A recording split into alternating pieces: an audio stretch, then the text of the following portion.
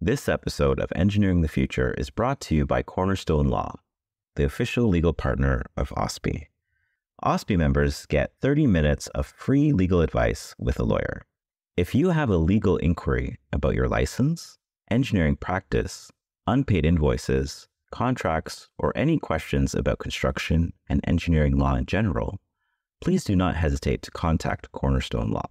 For more information, please visit Cornerstone Law's website at cornerstone.ca or call 416-591-2222. This podcast is brought to you by OSPI, the Ontario Society of Professional Engineers, the advocacy body for professional engineers in the engineering community in Ontario. Welcome to Engineering the Future, a podcast brought to you by the Ontario Society of Professional Engineers. I am your host, Jerome James. This is part 2 of our conversation about tech stewardship and how engineers are taking on the role of stewards to ensure that technology benefits us all. We've been speaking with Mark Abbott, professional engineer and director of the Engineering Change Lab at the Mars Discovery District in Toronto. I was in the audience when you were on stage about 5 years ago. We were sitting at the now defunct Google Sidewalk Labs or something. Do you remember the name of that? Yeah, it was Sidewalk Labs was the kind of Google back down on the Toronto waterfront where there were, there's all this initial hoopla about smart city technology and creating a test bed. And then quite famously, I think that didn't pan out very well and wound up folding. And now there's a bit of a rebirth, I think, with a new path forward on kind of community development in that same area. Right. And there was a really great conversation about AI, emerging technologies, and it was more about the pitfalls of who is developing the technology, the type of data sets that they were being trained on. Are they looking at considering all types of people? For instance, are people with darker skin complexions going to be recognized when they put their hand under a certain dryer in restrooms, yada, yada, yada. And then the pending general intelligence that is coming over the horizon. We didn't talk about anything with regards to generative AI during that talk. Remember, this came out of nowhere, it seems.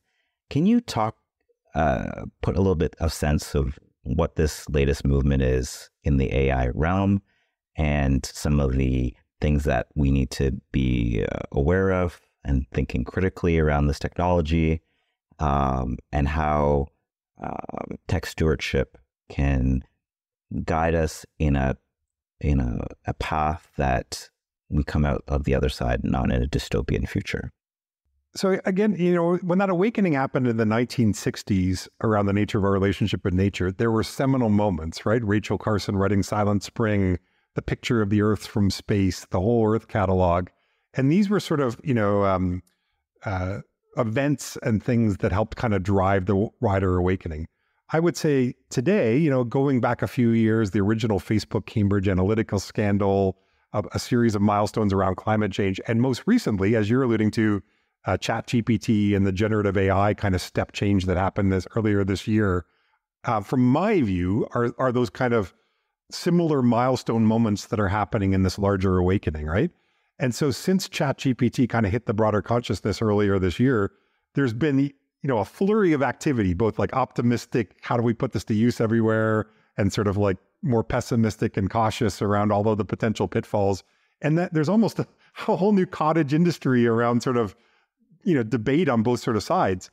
What hasn't been in the debate yet is the natural kind of conclusion with generative AI is it's shining a light on that lack of underlying stewardship capacity that exists in society.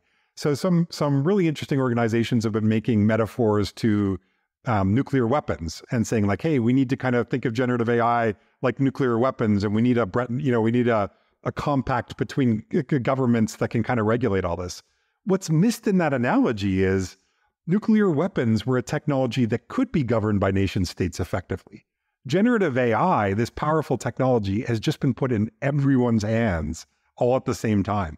The genie is out of the bottle, right? So you can't regulate it. The dream of top-level policy and regulation is never going to work on its own. What generative AI in particular has really highlighted is something that's always been true, but is becoming more and more acute and hopefully more and more apparent, is as a society, there's no quick workaround, no magic policy. We have to invest in the stewardship, the tech stewardship capacity of society writ large if we want to be resilient, as the continued technological developments happen around generative AI and quantum and all of the new technologies that are coming out.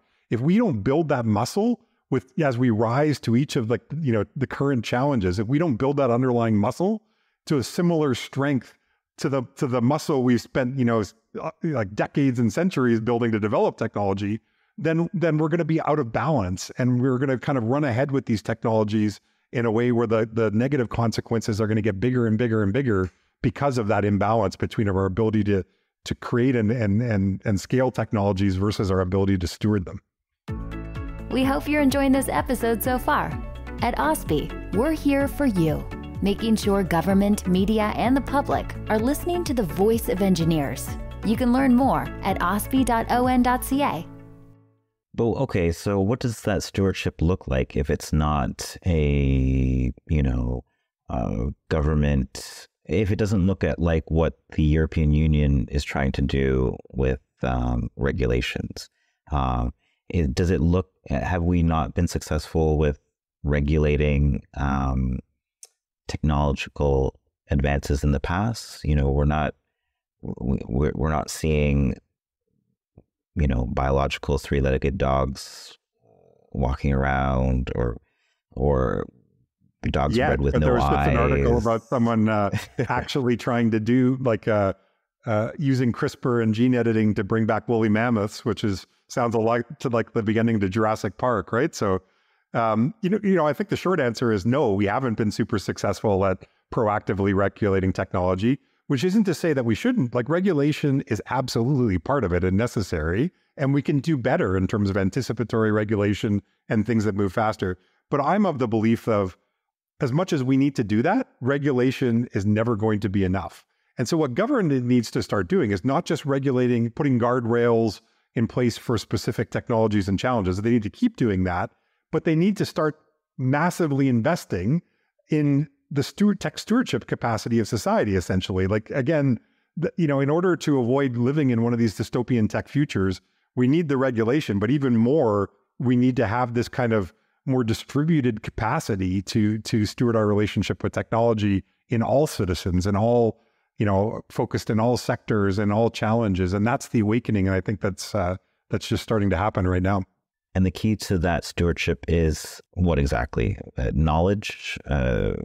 Yeah, I mean, it's like continually advancing understanding of the nature of technology in general and the specific technologies that are coming up, making more values-based decisions, and actually having that translate in our behaviors. So think again to, in the environmental movement, right? Yeah, there was legislation and international cooperation on the ozone layer and on climate change, but there was also the blue bin, and there was, people making individual choices about, how they live and how they heat their homes. And in fact, I framed it as an analogy, like the environmental movement, in the 60s and now the awakening to technology. It's actually not an analogy. It's a next chapter in the same story. Like environmental stewardship, like why do we need to worry about the environment is because the decisions we've made about our technologies and our socio-technological systems have led to an unsustainable relationship with our natural environment. Tech stewardship just takes it kind of a step further in that it's not just the natural environment, it's also our social environment. So technology is sort of shaping our relationship with all our environments, our natural environment, our political environment, our social environment. We need to become more aware and more skillful about how we shape, how we shape our technology and how we kind of mediate that relationship with all our environments. And that was a great example, the whole blue bin scenario, because I believe that started as a University of Waterloo kind of project or I didn't know that. initiative. And it was rolled out in Waterloo, the KW area, before many different areas in Canada and then the world.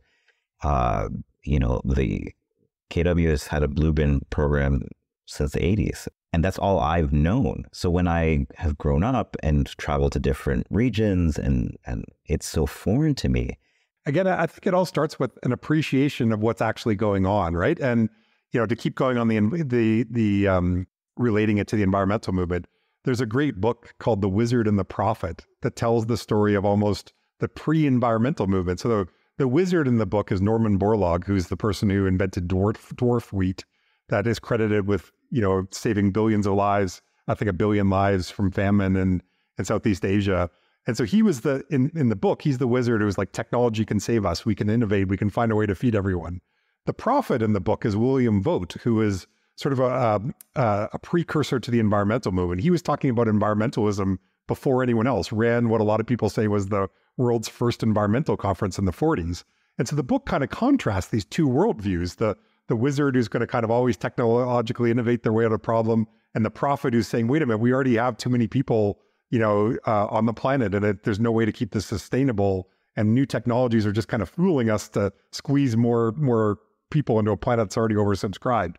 And so imagine William Vogt, like later in his life, actually committed suicide because despite all of the things he did to sort of bring attention to this, he felt like he failed. He saw something before everyone else, way before everyone else.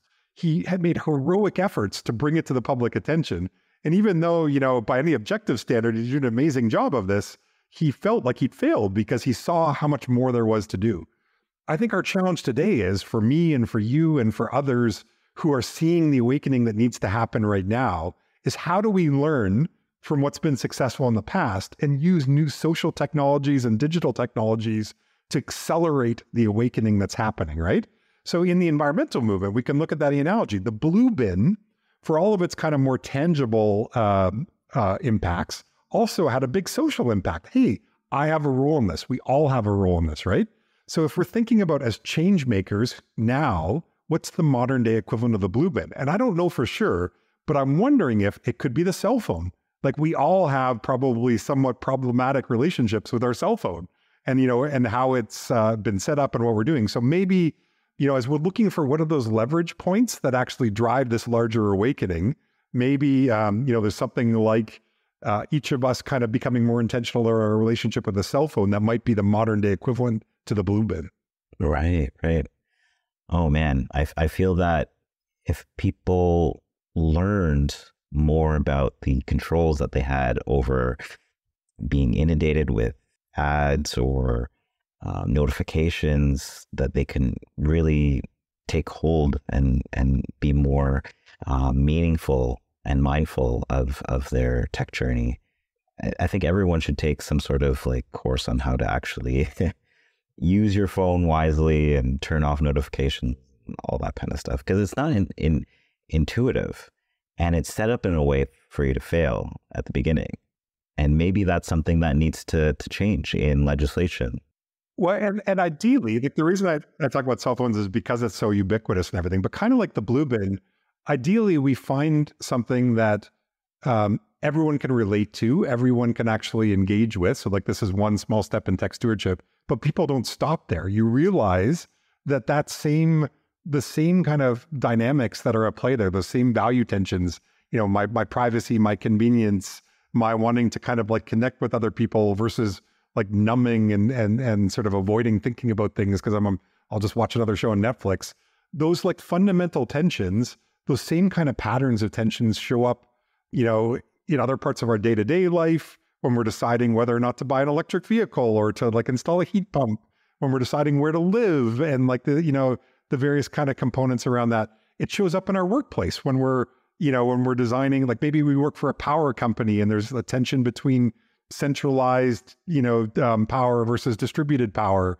The better we build that muscle of spotting those tensions in our own life, our work life, in our sort of, our societal dialogue, we're building the underlying capacity to deal with all the problems, not just one problem, right? Exactly. Data privacy and security are critical aspects of tech stewardship. What strategies should organizations employ to protect sensitive data and ensure user privacy? Yeah, this is a great example of there are so many best practices and principles and guidelines being put out there.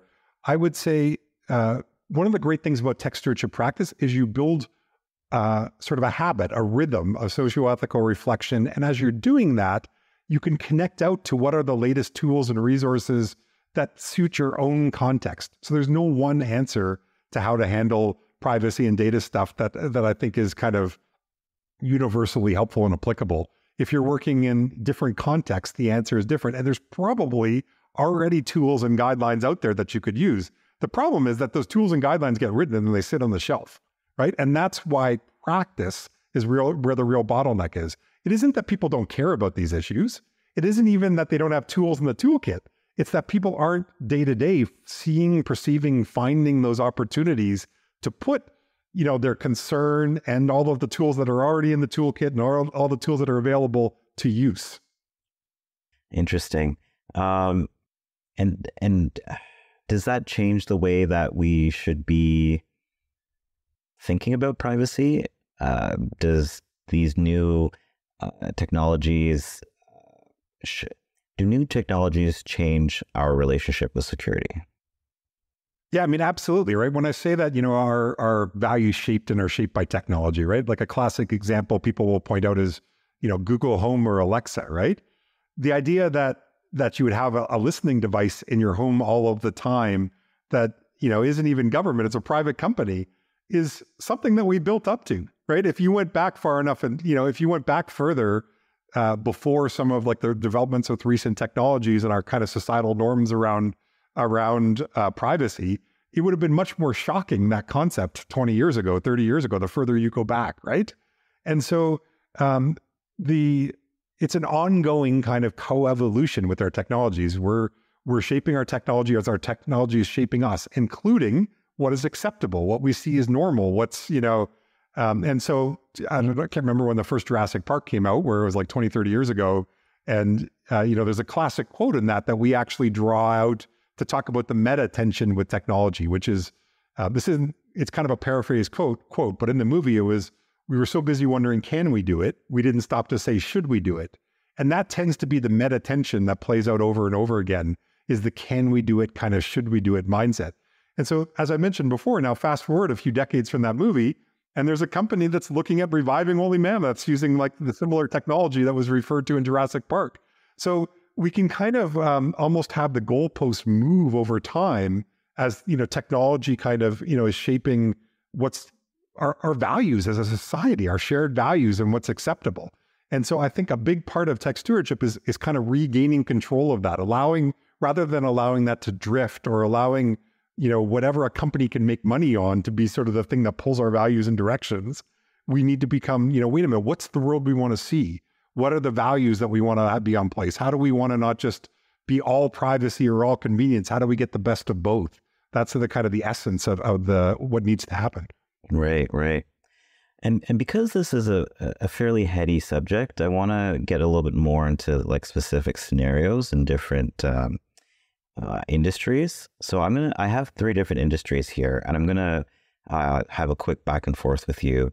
I'm gonna say an industry, and then you're gonna give me some ideas to think about if I'm an engineer in this industry. For instance, let's say aerospace. Yeah, in aerospace, and let's take the space part of it more broadly, right? You look at some of the issues of debris in space, of militarization of space, of international cooperation as orbits get kind of, taken up more. There's some real tensions in this, right? We want, how do we get more sort of a collective governance of space, but how do we also allow for innovation and even private companies to develop? So in each specific context, like space, there's unique things to what's going on and the issues that are kind of to be at play. But the meta tension of can we do it, should we do it, tends to exist. And, when we introduce people to tech stewardship, we introduce kind of a next layer of the onion where there tend to be sort of common tensions around seeking purpose, taking responsibility, expanding inclusion, and how we kind of work to kind of create regeneration. And so we're kind of, we go from the meta-tension into sort of different levels of the onion, and then we wind up applying that to a specific context like space and around those different issues. So the same kind of ideas are present no matter what I throw out there, like healthcare or manufacturing. Yeah, and so in healthcare, right? I mean, you could look at things around, let's take gene editing, right? Like the ability CRISPR and some of those technologies could have huge dramatic effects on healthcare outcomes, right? They could also go horribly wrong, right? Like the can we do it, should we do it? What if we, we're playing with more and more powerful technologies, which means unforeseen consequences or inequality? Like what happens when healthcare, I would argue there's already a large inequality created by people with access to healthcare who are going to live longer and be healthier and more productive, and people who don't, right? As the technologies get stronger and stronger, that inequality grows as well too. So again, the same tensions kind of play out in different settings around, and you can kind of zoom in on, it's often the intersection of these powerful new technologies and those sectors, right? So CRISPR and AI with healthcare, for example, right? Like all of the privacy, issues you were talking about when it comes to healthcare, right? Is a unique double click on AI and privacy in the healthcare context. So it's the confluence of these things. And that's where, when we build our overall tech stewardship muscles as a society, and as we each build our own tech stewardship practice, it needs to be multifaceted. So let's say I'm a mining engineer working on like AI for haul trucks, and I personally care about climate change.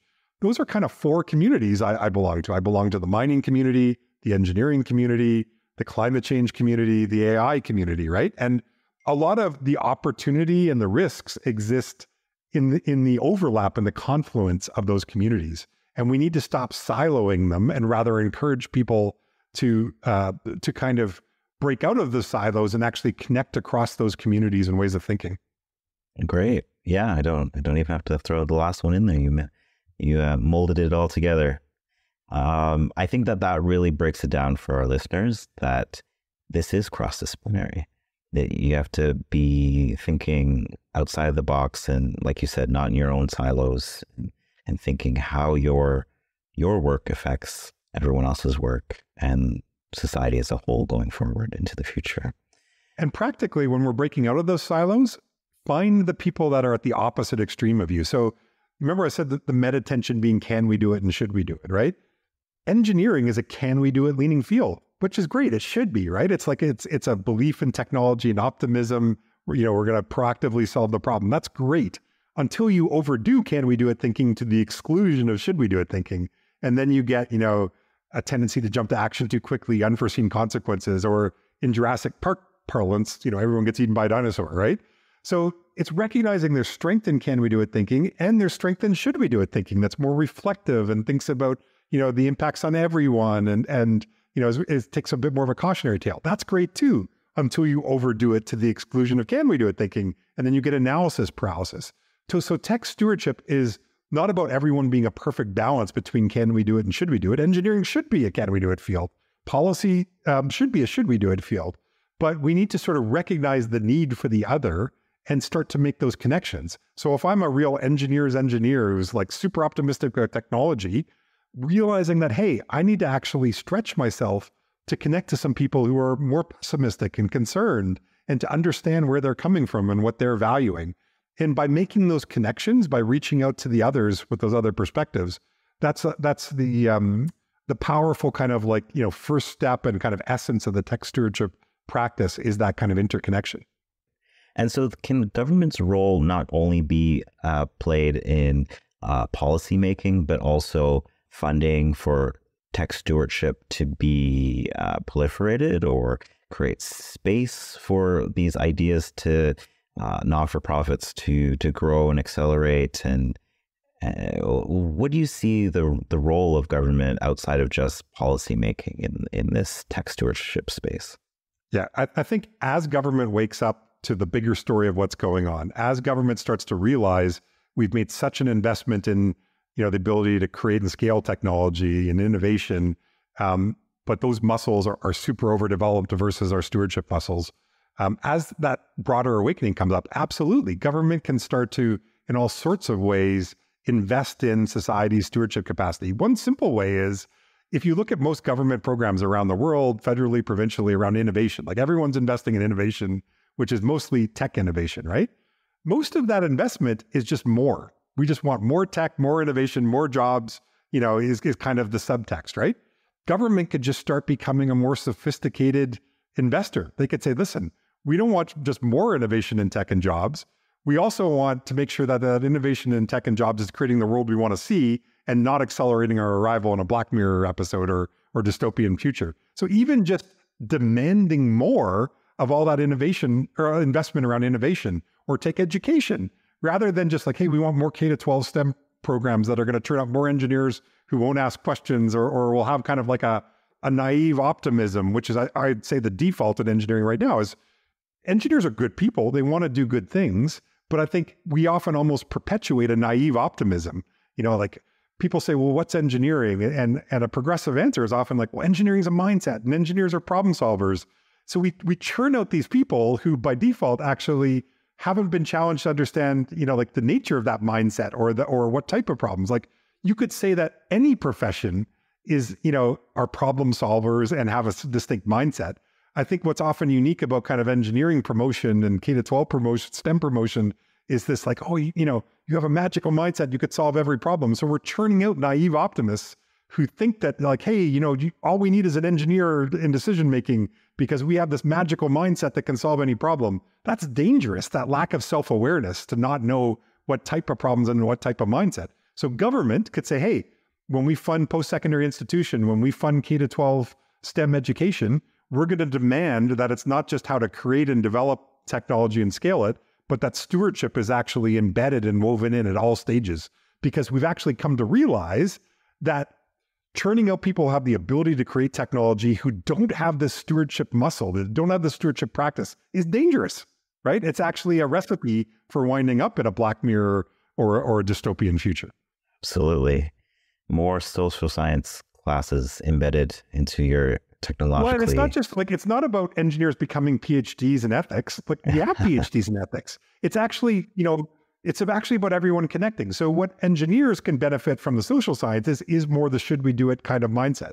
But what the social scientists can benefit from engineers and others on the can we do it side is the appreciation of the actual the creation process and the technical nature of the technology, what's becoming possible and everything, right? You need both. So it's about, creating those bridges so that people can practice, so they can come, not everyone needs to become everything, but we need to connect all the pieces that exist. And the way to do that is to have each individual understand the necessity for that interconnection, right? I think what happens now in a lot of engineering classes, for example, engineering programs is, oh, I had a tech and society class, but it was never contextualized. It was never translated. It was never, you're taking someone out of an engineering stream and putting them into a whole other stream of sort of student development without the necessary, bridging. And that's where I think the big problem is happening right now. Know your limits and know when you need to consult someone that knows more in an area that you don't know. Know thyself, right? Isn't that is that Socrates, or it's written above the Temple of Delphi, right? Like that's especially for people who are wielding such immense power in society, whether we realize it or not. There's a great example in a book called Technology and the Virtues, where they're talking about how, they're using the example of some engineers working for a social media company in Silicon Valley who are building a social media platform that's going to scale globally and don't even realize that they're unconsciously building in their own values about privacy and whatnot into the fabric of the technology that's going to scale globally and then be used, say, in mainland China, where there's a very, there might be very different dominant societal values around privacy. So I think part of the current reality is the engineering profession has been wielding a power that we haven't even fully appreciated. And with good intentions, we've been embedding the dominant values of engineering into our physical, digital, biological world. And so we've been, scaling this. So know thyself becomes even more critical when you're going to be someone who's wielding that type of power. This has been a deep and dense episode. Definitely a lot of things to think about and to chew on. I'm glad that we were able to go there today. One last question. Looking ahead, what kind of trends do you foresee happening within the realm of tech stewardship? How can engineers and organizations prepare for these developments? Yeah, I think there's a huge opportunity here for the engineering profession to lead. And in fact, it might be the only way it could happen, right? Because if we look at the overall dynamics and say, okay, how do we intervene in what's going on here? And if we think of it in terms of the can we do it and the should we do it groups, right? The can we do it communities, engineering is kind of in the power position, because while others are talking about it or not even grasping what's happening yet, engineers are running ahead and just doing it, right? So we actually have the power to be the ones who open this up to others who haven't traditionally been involved in the conversation about how technology is actually being shaped at a societal level. And this is a huge change. We've been talking a little bit more at a philosophical level, but thankfully, like we've had a little bit of a head start with, 8 years ago, the Engineering Change Lab launched, and OSPI's been involved in the very beginning, and all of the leaders and organizations, we started kind of looking within the engineering silo and then started to look up at this problem in tech society early. And so we've been developing this concept of tech stewardship. And so in a way, we were almost paddling before this wave that we now see growing is coming. So we actually have in the concept of tech stewardship, and even in some of the offerings, like the practice program, for OSPI members, they can actually, professional members, there's a discounted version of a tech stewardship practice program on the website where you can actually, get help launching and connecting your practice. Or if you're a student, if you're a current student, it's actually free. So we have these kind of early offerings right now where it doesn't have to be conceptual. Those programs show you how you can bring tech stewardship into your own studies or your own work. And our model for overall change is if enough individuals, start to practice, like say they bring it to their team, and their team kind of starts to bring it to their organization, and their organization starts to bring it to their sector, you can actually start to, more and more individuals kind of engaging, you can reach these local tipping points. The social science says if you can get 25% of a population thinking about and seeing and behaving in a new way, the rest of the curve will tend to follow. So we're looking for the innovators and the early adopters, in particular within the engineering profession, to lead the way, because we can kind of create these nested tipping points that will eventually add up to, creating tech stewardship as a new normal in society. But if you can connect to that big change that needs to happen right down to my choices and your choices day to day to kind of engage with this type of practice. Wow. It's clear that from our conversation today, tech stewardship isn't just a buzzword. It's an imperative for engineers. In our rapidly evolving digital landscape, prioritizing ethical and responsible tech practices isn't just commendable. It's essential for shaping a better, more sustainable future. Thank you, Mark, for sharing your time and expertise with us today. Perfect. Thank you very much, Jerome.